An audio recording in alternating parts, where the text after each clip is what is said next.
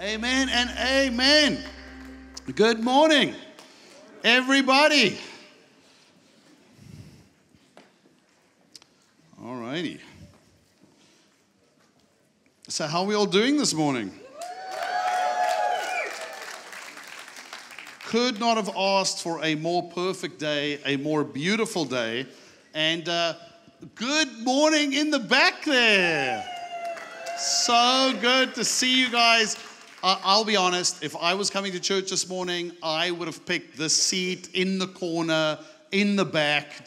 I love it back there. The whole week I was just sort of walking around back there. It is absolutely awesome. It is so good to see you guys. Let me say this before we do anything else. I want to thank everybody that has worked so hard to make today happen. Just the team has worked tirelessly. Everybody is so excited. And as you can see, it's been a beautiful time so far this morning. And how cool is this? We're on the screens. I mean, I've told you now for about a year how good looking I am. And I've seen, I can feel sometimes like these, like you don't really believe me, but zoom in a little bit on this. I mean, you're welcome, ladies and gentlemen, this morning. But as I was thinking about today, and as I was thinking just about all the anticipation around Easter Sunday, I could not help but think about one of the greatest moments I had I think I was about 8 or 9 years old. It was one of the greatest moments for me as a kid. And it involved two things that I loved at that point more than probably anything else in the world. And that was pizza and the Teenage Mutant Ninja Turtles. I really, for the longest time in my life, hoped and believed that I would become a Ninja Turtle. Now, my body shape has somewhat gone there, but otherwise I am still human, which is a little disappointing. But I'll never forget, there was a competition hosted by our local Pizza Hut. And Pizza Hut was running a competition where they were essentially sending out these little things where you could color in the Ninja Turtles. And the grand prize was something pretty awesome. I can't really remember what it was. But it was the second prize that I was interested in, because the second prize was a Teenage Mutant Ninja Turtles skateboard. And I was also going through my 10-minute skateboard phase at that point. So it was this incredible, all the worlds coming together. Pizza, Ninja Turtles, skateboarding. I mean, it was just incredible. And I put in the time, I put in the effort, I did this great thing. I remember I actually wrote Pizza Hut on the little pizza box the Turtles had in the picture. I was so excited about it. I sent in my form, and we waited, and we waited, and we waited, and I forgot about it completely. And one day, this man shows up at the house. And he comes to the front door, knocks at the door. My mom opens up. She says, good morning, sir. What is this all about? And he says, I'm from Pizza Hut. And I'm like, this is interesting. What is happening? He then proceeds to say, I've come out here today to break the bad news that unfortunately Mark did not win the grand prize for the Pizza Hut competition. And I just felt my heart sort of sank. I felt disappointed. But at the same time, there was a part of me that went, but why? Man, how great is Pizza Hut? Are they sending people out just to announce to everybody they didn't win? And then he turns around and he goes, but I actually do have a little bit of good news. He actually won second prize in the competition. And I lost my little mind because I was like, sir, you don't understand. I don't want your bad grand prize. I want the skateboard. And he pulled out the skateboard. And you want to know how special that moment was for me? I decided on this Easter Sunday to use that as my opening illustration. That's how meaningful the Ninja Turtle skateboard moment was for me. But I'll never forget in the moment how it felt like disappointing news when I heard I didn't win. But then it was the greatest unexpected news I had ever received in my entire life. And I want to speak to you a little bit this morning about Jesus. I'm going to talk about the disciples, and we're going to talk to you about the greatest unexpected news mankind has ever received. And my heart, my hope is that even this morning as you sit here, you are about to experience the greatest unexpected news maybe you ever have had in your entire life. So let's go to our text. It's Matthew 28, verse 1 to 7. After the Sabbath at dawn on the first day of the week, Mary Magdalene and the other Mary went to look at the tomb.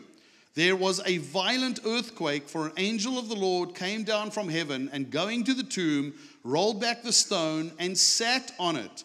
His appearance was like lightning, and his clothes were white as snow. The guards were so afraid of him that they shook and became like dead men. The angel said to the woman, "Do not be afraid, for I know that you are looking for Jesus who was crucified." So I need you to pay attention here. The angel knew what the expectation of the woman were as they come to the tomb. They knew what the pre-expectations were, and they're essentially saying, your expectations, unfortunately, are not going to be met this morning. They go on by saying this: Jesus whom you are looking for is not here. He has risen. That's the one thing I messed up this morning. He has risen.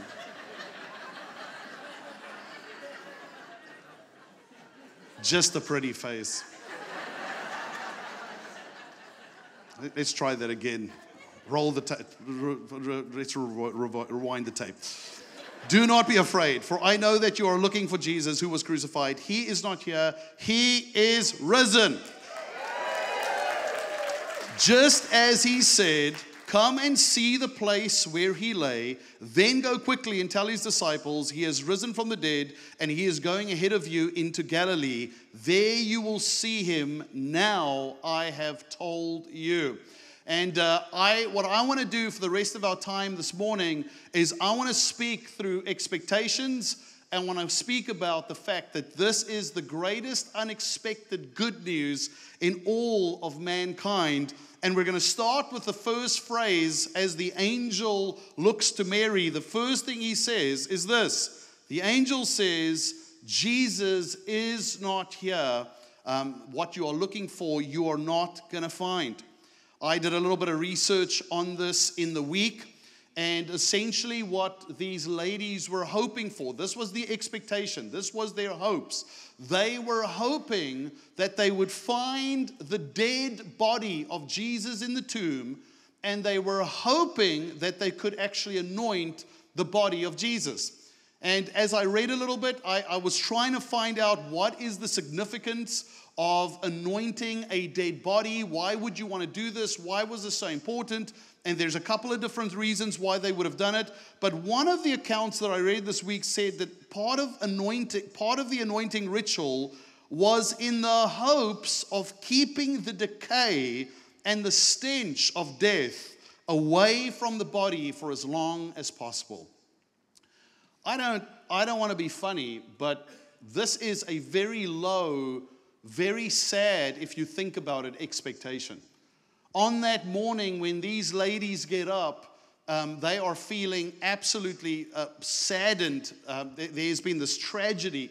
Jesus, whom they love, has been taken away from them, and they are now left in a place where the only hope they have, the only expectations they have, is the hope or the expectation of anointing a dead body. And the hope is that somehow, maybe, possibly, they can just keep the stench of death off of this body for another day or two. To their surprise, they get to the tomb, and Jesus absolutely fails them in their expectation of anointing a dead body. The unexpected good news was that Jesus can do way more than your expectations. And I want to start with that this morning. I want you to know that Jesus can do way more than your expectations. And I really feel and I really believe that as I look at the culture we're in, as I gauge society, as I have many conversations, as I look at the mood in the country, as I speak to individuals, I feel like we have found ourselves in a place as a society where our expectations of what life is and what life could be is low. Dare I say it this morning, but I feel like for some of us, we've lost hope to the point in our own lives that the best we can hope for is to keep the decay of death away for another day or two. We've been hurt. We've been disappointed. Life has mistreated us. You have gone to the McDonald's drive-thru one too many times and ordered a McFlurry where they told you the machine is not working. You were shocked and you were hurt and you were horrified on that summer day, but somehow you expected it. Somehow you knew it was not going to work. And I truly believe that some of us have gotten to the place where even this morning coming to church, you're looking good, you're dressed up, you've got the family with you. But if you have to be honest with yourself, if you have to be truthful, your expectations of what God can still do in your life and what God is doing in your life is not where it should be. For a lot of us today, we are essentially exactly where these ladies were at. You, just like the woman on their way to the tomb, have expected death in your life, and you are just trying to keep the stench of death at bay another day or two. I want you to know that Jesus is not in the tomb of hopeless expectations. He's not there. You might be there and you might be looking for him there, but I've got good news for you this morning. He is not in that tomb. Jesus has left the tomb of hopeless expectations. He has a hope and he has a future for you. John 10 verse 10 says it this way: the thief comes only to steal and kill and destroy. And this is what I'm talking about this morning. We've experienced this in our own lives. We've experienced the pain of death in our lives. We've experienced the pain of disappointment, of sickness, disease, betrayal. Sin has robbed us. It has bankrupted us.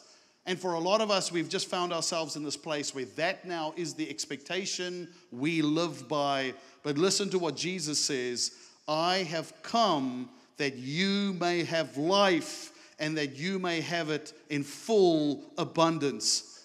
Jesus is not in despair this morning.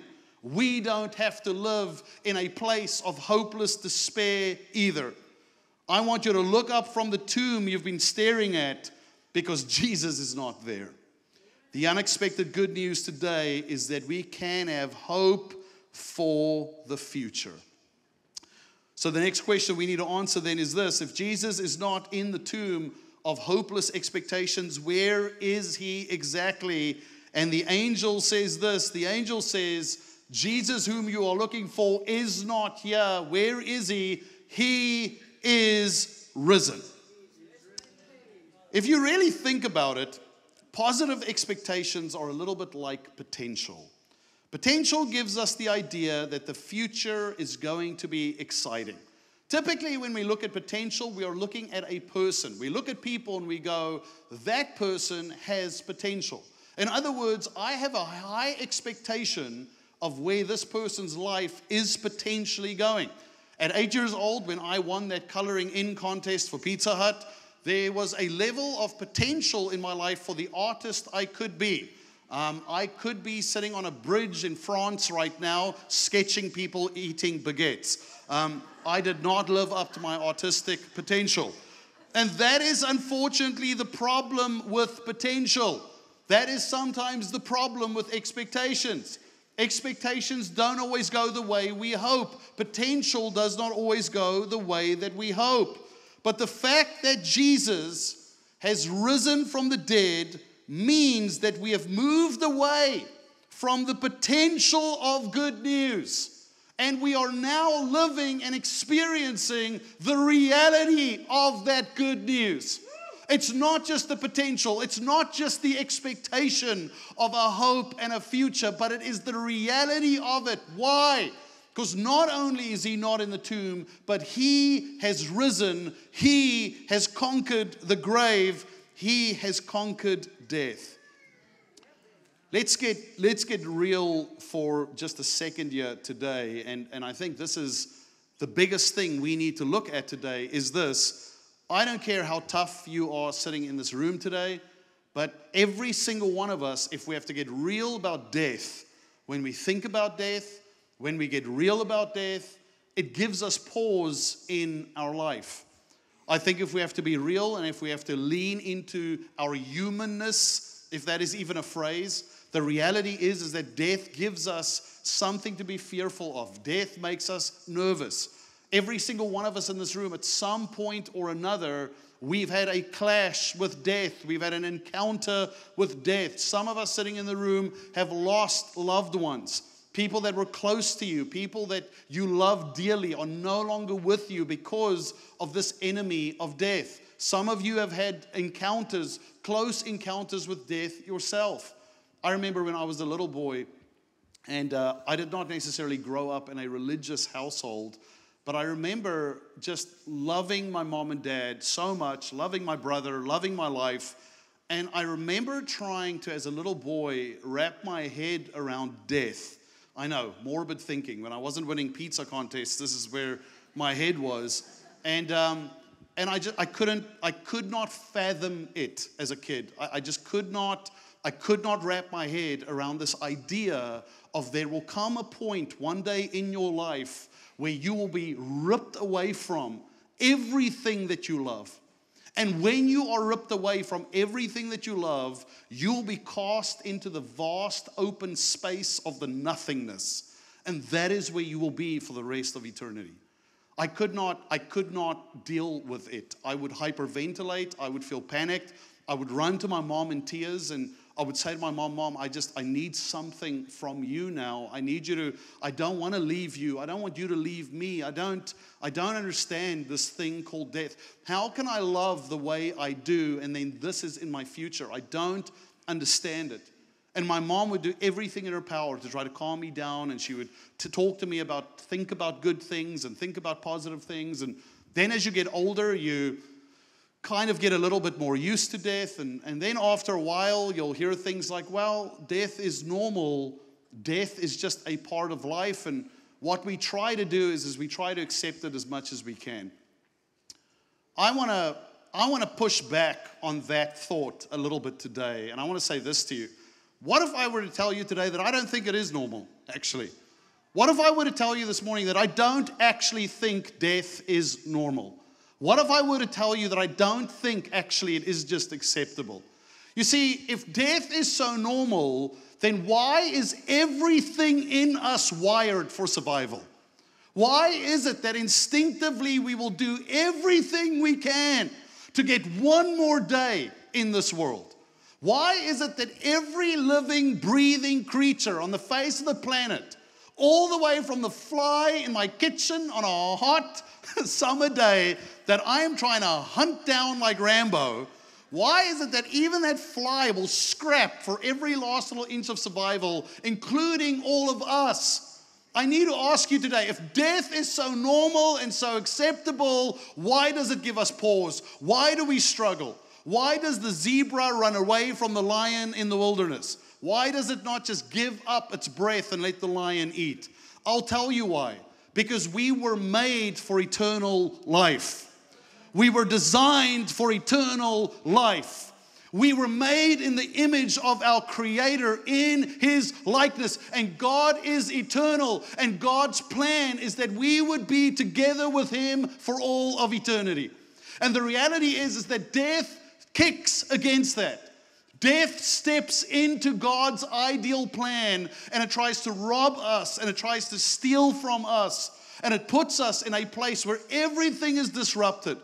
But here is the unexpected good news that you need to hear this morning, that this age-old enemy of death, this thief that would rob you, this murderer that would come and take everything from you, as helpless as we are to conquer this enemy, this thief, Jesus conquered the enemy of death, and He did it for every single one of us.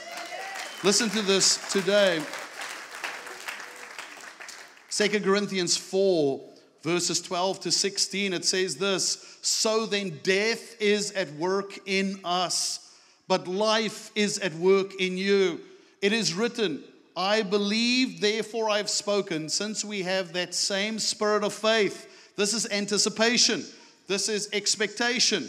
We also believe and therefore speak because we know that the one who raised the Lord Jesus from the dead will also raise us with Jesus and present us with you to himself. All this is for your benefit, so that the grace that is reaching more and more people may cause thanksgiving to overflow to the glory of God. Therefore, we do not lose heart, even in the face of persecution, even in the face of death. We do not lose heart. Why? Through outwardly we are wasting away, yet inwardly we are being renewed day by day. The Bible is telling us today that because Jesus has risen from the grave, those that believe in him will also be resurrected. That great enemy of death has been defeated. And that is the greatest unexpected good news in the world. The unexpected good news is that we can have eternal life because Jesus defeated death. So here we are this morning, and we're looking all pretty. And the question now is, so what do we do with all of this? What do I do with this information? What do I do with my expectations of a hope and a future? What do I do with the fact that Jesus lived a perfect life and died for me so that I now might have eternal life? What do I do with all this? And we're going to go to the last thing that the angel said. The angel said he's not here. The angel said he is risen. And then the angel said, just as he said. The angel tells us that this miraculous thing happened exactly the way he said it would happen. You know, I was thinking about this in the week, and I can't help but feel like this little statement right here is probably the most overlooked statement when it comes to the resurrection of Jesus. We focus a lot on the fact that Jesus actually rose from the dead, but I don't know how much time we actually spend on the fact that he said he would, and then he did. Let me try to paint you a picture this morning to illustrate what I'm talking about. So imagine for a moment that after church today, you go home and you have lunch, and you take maybe a little bit of a nap. And imagine, Chris and Jacob call me out, and they're like, hey, where are you at? And I go, well, I'm at home. And they go, listen, do you want to go play some baseball? And I'm like, sure thing. And the three of us hop on our bikes, and we ride down to the local park. And the three of us start playing a little bit of baseball, and Chris Burns decides that he's going to bat, and he's going to stand at plate, and I'm going to, pitch, and I'm going to throw a couple of balls at him. And we're busy playing and messing around, and I throw a ball at him, and next thing, Chris Burns gets a hold of one. But you can hear, it is crisp. You can hear the crack of that baseball off of the bat. And I look around, and Jacob looks around, and that thing just goes soaring. Chris just hit a 400-foot bomb out into left field. And as this thing is soaring through the skies, lightning comes from nowhere and strikes that baseball, and it explodes in midair. Now, I'm just telling you what would happen. If that happened this afternoon while we were playing baseball, I would look at Jacob and Chris, and I'd be like, ah! I would literally just scream. We would run up to each other. We would do a weird 3-hug thing and just like jump up and down like this. We would be like, this is the coolest thing that's ever happened. I can't believe this happened. This is unbelievable. This is so cool. This is so awesome. And I would tell everybody about it. I would tell you the next Sunday in a sermon about this thing that happened. And probably for many years moving forward, I would retell the story about the day me and my friends went out, played some baseball, and lightning struck the baseball in the middle of the sky. But I'm going to be honest with you. I think over time the story will probably evolve. And I'll tell you what I mean. I will remember for all time that the baseball was hit by lightning.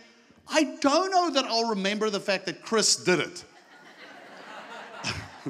As a matter of fact, I think what will happen is I'll go from me, Chris, and Jacob were messing around, someone hit the ball, to it will evolve to me and a couple of my friends were out there messing around.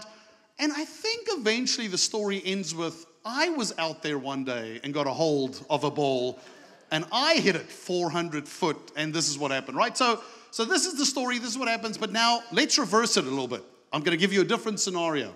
So me, Chris, and Jacob were out there, we're about to play. Chris walks up to the plate, And Chris stops us before anything happens, and he goes, here's what's going to happen now. And I'll make fun of him. And then he's going to go, here's what's going to happen. I'm going to let you throw 2 pitches at me. I'm going to look at 2 of them. On the 3rd pitch, what's going to happen is I'm going to hit a 400-foot bomb into the sky. And as that ball is sailing through the sky, all of a sudden, out of nowhere, lightning is going to strike that ball, and that ball is going to explode, and that's what's going to happen. So go ahead and pitch the first ball. I would look at Jacob, and I would go, yeah, he's from California. What a weirdo, right? There's no ways this is happening. I would throw the first 2 balls at him, and he would miss them, as I would think he would. And when he gets a hold of that 3rd one, and I hear the crack of that bat, and I whip my head around, and that ball is flying through the sky, and out of nowhere, lightning strikes the ball, and it explodes. After Chris, who's like 4'3", told me that he was going to do it. I am telling you right now, this is my response to that. I'm not running up to Jacob and Chris, jumping up and down doing this. I'm stopping dead in my tracks. I'm looking back at Chris, and this is what I'm thinking. Who are you? All of a sudden, the fact that the baseball was struck by lightning is almost a secondary thing to who are you that can predict what is miraculously going to happen in the future. You see, all of a sudden, we move from that was a cool, out of the ordinary thing that happened to I am looking at a person that has the kind of authority, the kind of power, and the kind of mystery around him that he can not only predict what's going to happen in the future, but now I can't help but ask myself, did Chris summons the lightning that hit the baseball? Who am I dealing with right now?